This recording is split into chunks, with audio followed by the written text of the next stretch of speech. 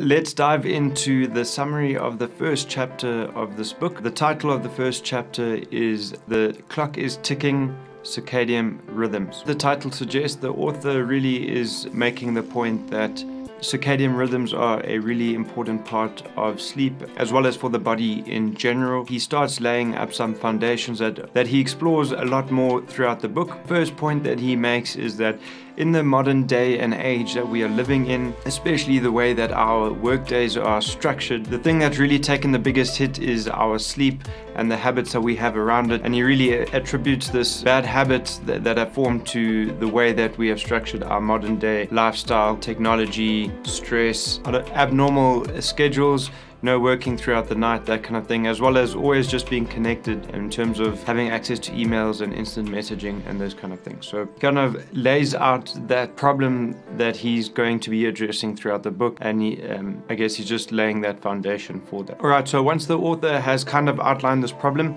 he then takes a step back and kind of produces this analogy for us to use. And what he asks the reader to do is just to imagine that you have been shipped off to an island of sorts where there's no access to technology, and we're really living in a primitive way in terms of just living off the land and that kind of thing. And so he kind of asks you to imagine what your day would look like, and he says, towards the end of the day, as night approaches, it's obviously going to get colder and darker, and so we might light a fire, sit around the fire, have some food, that kind of thing, and then drift off to sleep.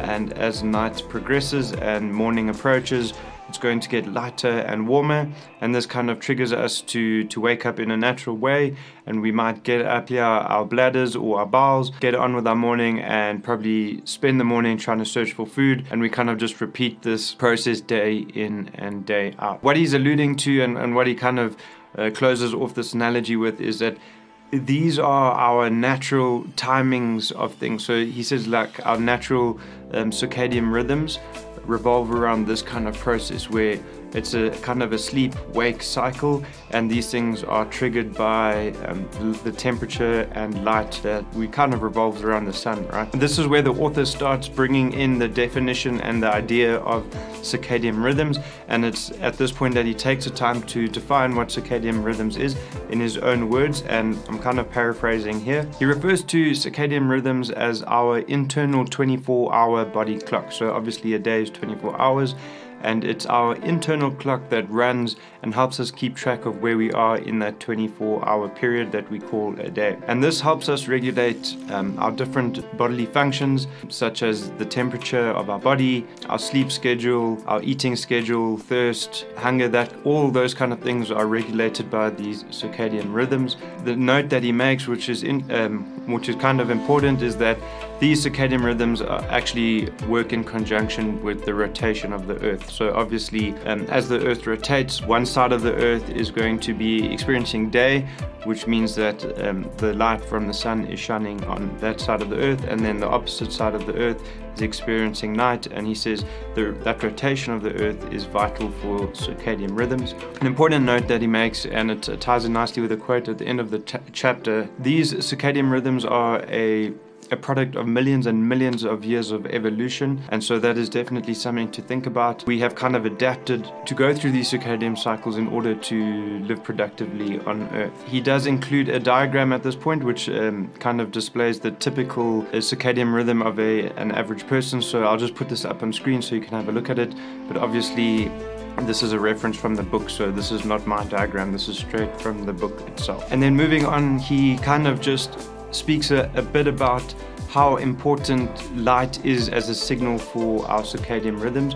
So in order for our circadian rhythm and cycles to be able to move in this constant circulating structure, it kind of needs a beginning and an end point, and so it needs some input from the environment in order to function properly. And he just lets the reader know, and he's just reminding us that light is one of the most important signals from the environment that help regulate the circadian rhythms. He does make a note at this point in time, or in this point of the chapter, that blue light is especially troublesome in the modern day and age, and that we as humans are very, very sensitive to blue light because it actually affects our melatonin secretion, which then in turn obviously affects our sleep schedule. So basically blue light is tricking our bodies into thinking that we should be awake because there's daylight, and because they're coming from artificial devices like smartphones and laptop screens, TV screens, that kind of thing.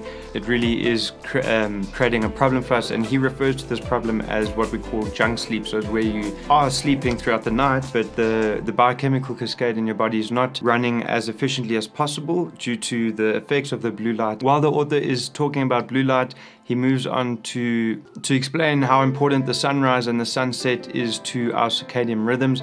They kind of act as constants within that 24-hour cycle.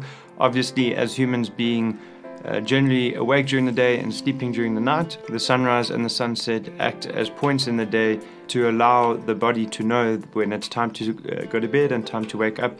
And this all revolves around light and temperature. So there are receptors in our body, in our eyes and on our skin that can detect changes in light sources and temperature from the environment, and these will then trigger biochemical cascades that will put us in the ideal states for either being awake and alert or going to bed, sleeping, and kind of kicking off that restorative process that sleep does produce. Kind of just like wraps it up all nicely and explains that circadian rhythms help us be productive in our day and just gives us that constant certainty that we can schedule our days around. And he does mention that there are specific times within a typical circadian cycle or rhythm that it is ideal to do certain types of activities. So the examples that he gives is an average person shouldn't try and rush things in the morning. Waking up, getting out of bed and just hitting the day at full speed is not the most ideal way to do things, because as you're waking up, there are certain chemical or biochemicals in your system, in your bloodstream,